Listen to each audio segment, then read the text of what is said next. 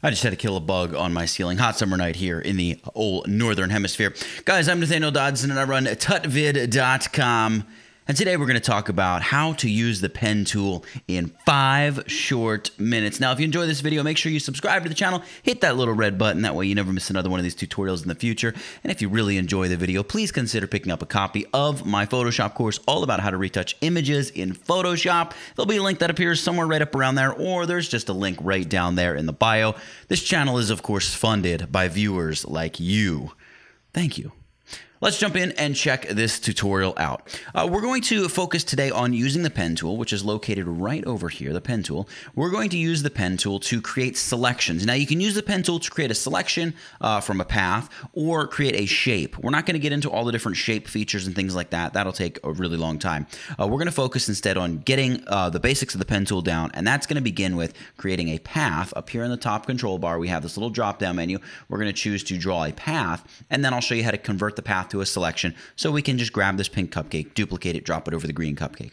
All right, so we're creating a path, and a couple things that I'm going to do here. I'm going to turn on auto add/delete, and also I'm going to select this little gear icon and make sure rubber band is ticked on. With that, we're going to zoom in on the cupcake. So I'm going to Command or Control plus, hold down my spacebar, and navigate over here. And what I want to do is begin by working with kind of the longer, straighter edges, relatively speaking. There is a curve down here of this cupcake. And the way the pen tool works is you click once and it places an anchor point, and you can see we have this path coming out of the anchor point. By the way, we can see this path because we turned that rubber band feature on. So we're going to drag down to about here, and you can see how right up here around the middle part of the cupcake wrapper, it's not really like it's concave. So we need to click, but click and hold and drag, and you're going to get a little bit of a curve in your path. Now the curve follows the edge of the cupcake beautifully.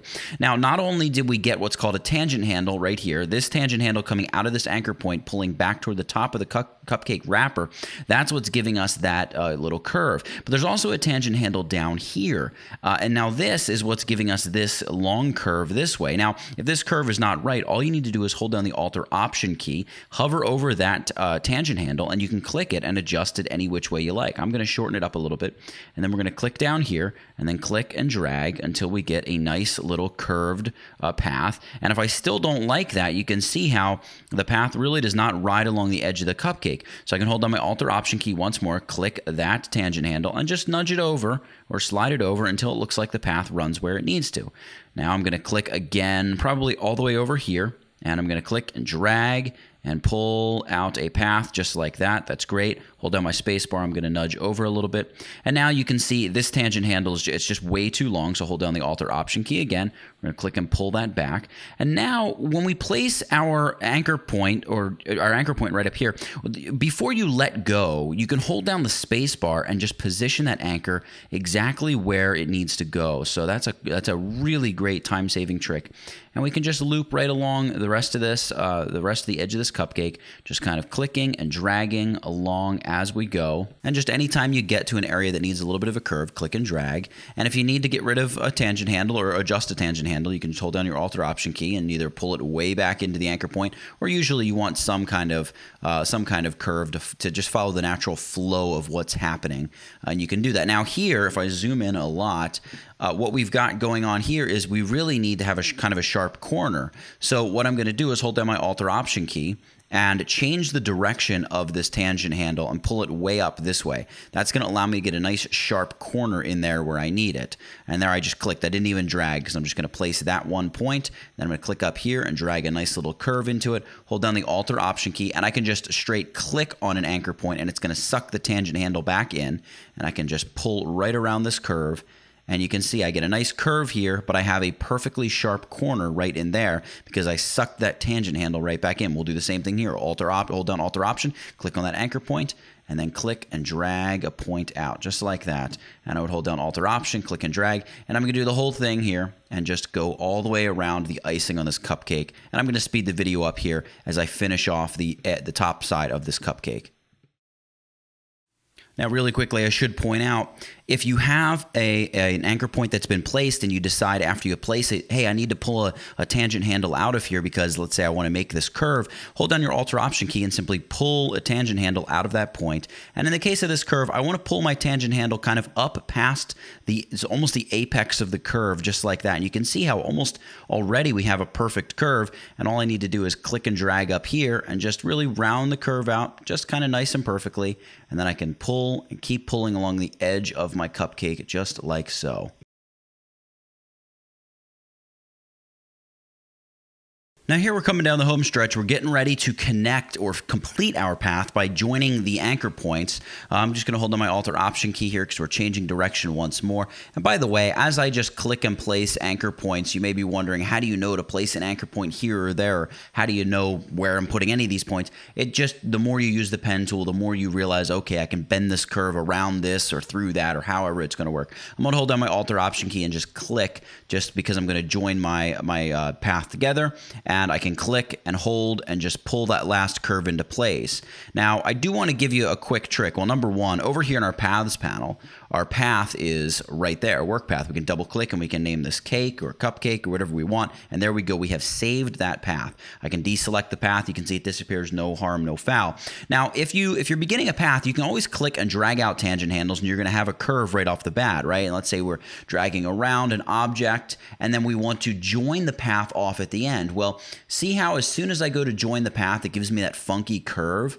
That's because we dragged those tangent handles out to begin this first anchor point. And remember, a tangent handle comes out of this side, but one also comes out of the back side. So that is that tangent handle affecting your path as you close it off. In order to combat that, all you need to do is hold down the Alt or Option key and you can join your path and you'll get a nice smooth join right back together.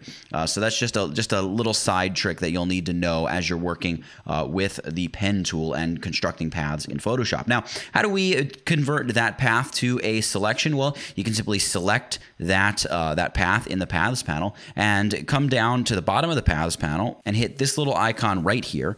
And boom, you convert that selection to, or that path, excuse me, to a selection. You can see it's loaded as a selection.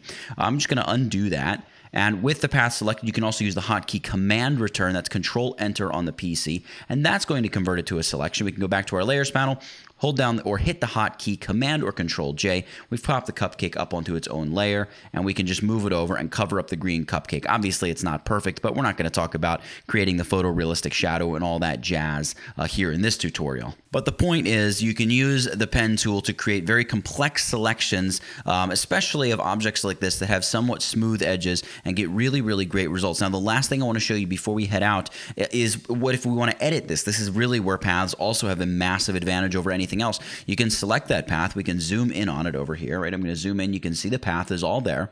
If we want to go ahead and edit this, let me zoom out just a couple clicks. We can use the Direct Selection tool, and that's located underneath this lower black arrow. This is the Path Selection tool, but if you hit the Direct Selection tool, you can select your path, and you can just select any single anchor point or stretch of path you want, and you can grab the tangent handles. Well, let me try that again. You can grab the tangent handles and you can move them around any which way. If you hold down the Alt or Option key, you'll just end up, you move the tangent handle just on one side of an anchor point. So again, something you want to play around with, mess around with, and get used to and acquainted with, because being able to move anchor points and adjust exactly how they curve and bend, you're able to create a rough path and go back and tweak and fine tune it with this Direct Selection tool. It's really, really a great way to create selections, like I said, especially if it is a somewhat smooth-edged object that you're working with, or something where you know, hey, I'm probably going to have to go back in and tweak and edit this selection